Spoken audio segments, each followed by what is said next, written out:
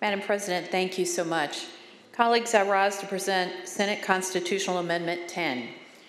We're on the brink of a U.S. Supreme Court decision that we have every reason to believe will topple Roe v. Wade and erode the right to abortion that was secured nearly 50 years ago, altering reproductive freedom in America as we know it.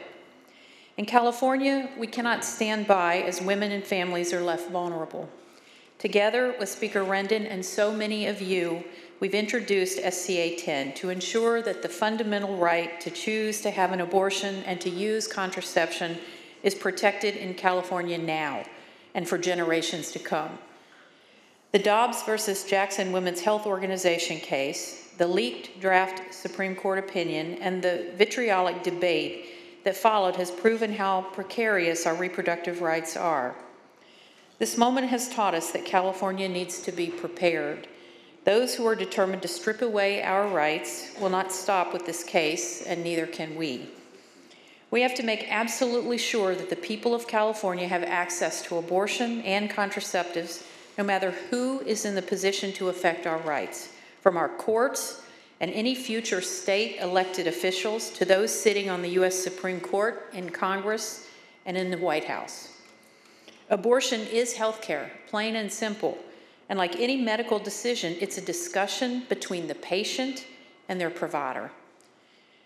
These are deeply personal choices that should be grounded in scientific facts, not anyone's political agenda.